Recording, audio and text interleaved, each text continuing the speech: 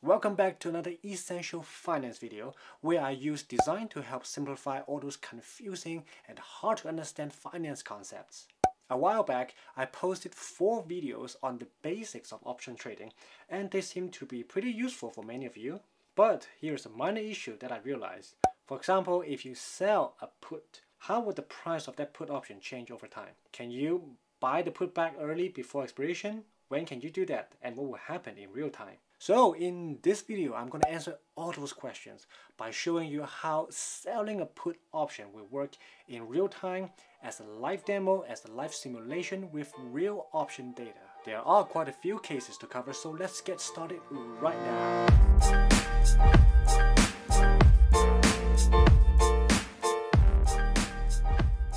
Good morning everyone, my name is Justine. I'm a designer working in Silicon Valley. And yes, I'm a designer and I'm here today to use my design skills and thinking to help further explain selling put options. Specifically, I'll be using the TD Ameritrade Thinkorswim platform to give you a live demo, a live simulation on selling a put option and show you step by step how the price of that put option changes over time and how much money you will make or lose over time.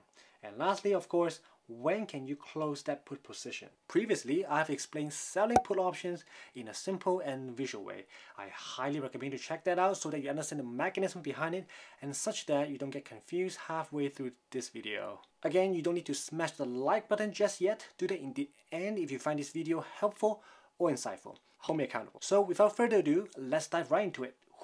Again, this is the TD Ameritrade Thinkorswim platform. You can click the OnDemand feature on the top right corner in the application to go into a different view. As you can see on the top bar, it will say virtual account, meaning all the money that you'll be using in this will be fake money, paper money. It's a great way for you to practice, to take a look at what will happen if you do certain things or you trade stocks or options. So after we turn off the privacy filter, now you can see we have 100K to spend cash. We have 100K option buying power and 200K stock buying power. All right. In this demo, I'm going to use Tesla as the underlying stock. So let's go over the first case. Tesla goes up so that the Tesla put price can go down. This is what you want. You're the seller, you want this. You want the strike price of the put that you're selling below the stock price on Friday on expiration, which is called out of the money. As a seller, as an option seller, you want it to be out of the money because that's when you win. So we can go back in time to maybe April 12th, 2021 at 9:35 a.m. California time. So we are on the trade tab. We are with Tesla option chains. We're trading option. We want to, let's say, do the options that expire on this Friday, April 16th. So today is 12th, 16th, so like 4 days away. That's why it says 4 here. So let's say I don't think Tesla is going to go below 660. This week. Right now it's 699. I don't think it's going to go down that much, or if it ever goes down. So I can sell a -1, I can sell a 660 put for 435. So what I mean is that I'm selling this 660 put and I receive $635 because remember in option trading it trades in the block of 100. So you have to always multiply this by 100. Okay, so we can see confirm and send. Right, max profit, we can have a profit of $435 by doing so. And then you see my option trading power is 100K, so I have enough money to be held as collateral for this trade to happen. So I can hit send, right? So you can see I have a position now. My cash just went up, not just 435, I got 440, I got paid 440. But again, I have an open position and you see the option trading power went down. That means I can do less thing with options. So if I go to my monitor, I click the drop down, I can see I have a 660 put at -1. -1 means I sold this option to somebody. I got 440 cash ready to spend on anything else, but I have an open position. So this 440 that I just received, it's not a definite thing yet because the net could be maybe 410, maybe 390, depending on how the Tesla stock price ends up on Friday. But at least I know I can earn maximum 440 this week by selling this 660 put option. So we can go to April 13th, fast forward 1 day, and we can go back to the trade. Maybe we can hit play to refresh the data a little bit So on April 13th, 9:35, 1 day later after we sold the 660 put, right now you see the position, right? The 660 put,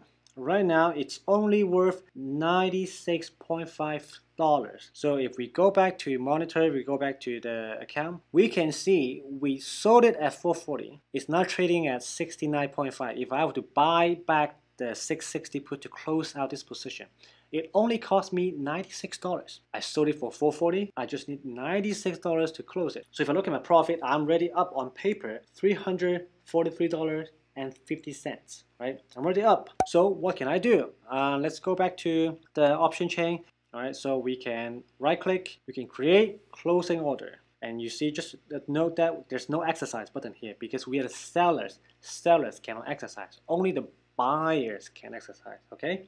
So we can close it. I'm really happy. I'm satisfied with this amount of profit. One day I make 300 bucks. I'm happy with this. So I can just close it, spend 96, I think. Confirm and send. Okay, it's not exactly 96, so we can bump it up to 97. Confirm and send. Boom! Right, see the notification. We have closed the position. So right now the 660 put has zero quantity. That means we close it, we are good. We profited, we pocketed $343 for good. That's it. You see the option buying power went back to its normal, plus the profit that we have, so we can sell more options essentially. Or let's say we go back to April 12th, right, 9:35. We sold the same 660 put, okay? And on Tuesday, we know for a fact that we already up, right? It's only cost us $96, $97 to close it. But I think, Tesla is gonna keep going up. It's not gonna hit 660. I'll be safe. I can wait, right? I am a little bit greedy. I wait. So let's go to April 16th, 12:35. Let's say 25 minutes before the market closes. That's the time that I would like to close my positions, let's say. So now let's check again. April 16th, Friday, 12:35, 660 put, it's only 0.005, 0.5 cents, okay? So if we go to the monitor, go back to the account, we see we almost maxed out the 440 that we initially got, right? We traded at 440. To close it, we need 0.5 cents. This is great. This is amazing. So there are two things I can do right now.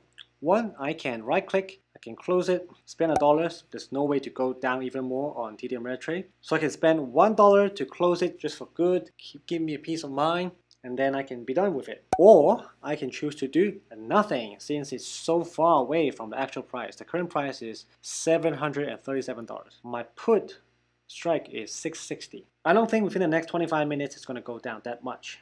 I can leave it. So after I leave it, and my option, my put option, that the one that I sold, is out of the money, right? It's not in the purple area. The purple is in the money. It's out of the money right now for the option. It's good for a seller. It's good for me. So I can leave it, and then after the market closes, the brokerage is going to look into my account and say, oh, this guy has a 660 put open position. Since it's out of the money, the broker will just close this put option for me. I don't have to do anything about it. But for me, just for the sake of sanity, I'm just going to spend $1, buy it, give it a net zero, boom, all done. So the second case, Tesla goes down, which means the Tesla put price will go up. This is not what you want. You don't want this. You don't want Tesla to go down. You don't want the strike price ends up higher than the actual stock price at expiration. As a put option seller, you don't want your put option ends up to be in the money. So let me illustrate this by looking at another example. So we can go back to March 15th, Monday, 9:35 California time. I'm very bullish on Tesla. I don't think it's going to go down. So I may want to sell a 670 put on Tesla, okay? 670. I don't think it's going to go down, and I think this put option is going to stay out of the money the whole time. So I should be okay. So I'm going to hit confirm, hit send, cha-ching. Okay, I actually just set it higher. They gave me a better price, so I sold it for $1,030. So as you can see, my cash and sweep vehicle, it went up 1030. Okay, and you see my option buying power went down because they have to take up some of my money as collateral, so that in case the buyer of this put option decide to exercise, I need to spend that money for that. So okay, I have 1030 in my account. So let's move forward. Let's just fast forward to Friday. 12:35, again 25 minutes before the market closes. And now we can see, ooh, something bad happened. The 720 is in the purple area. It ends up in the money.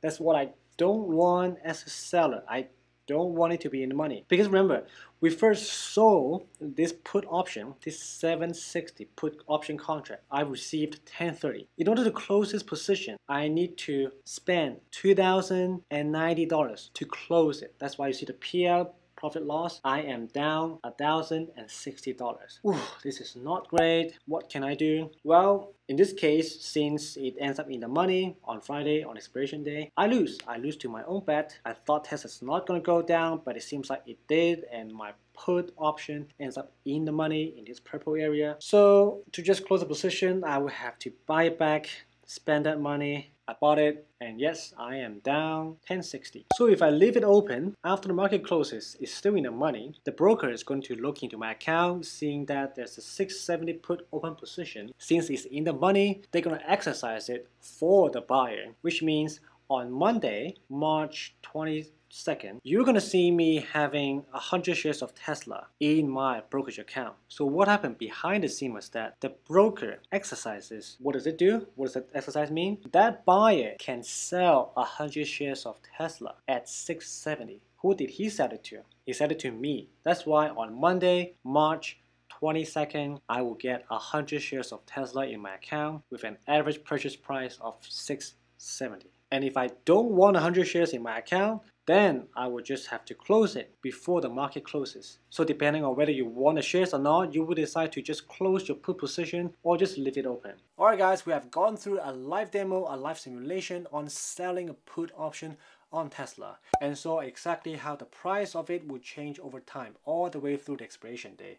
So you can decide whether you want to close out the position early to take a profit or wait until the expiration day. So selling put options is not that complicated overall, isn't it? Do you have a better understanding of what it is now and how to execute?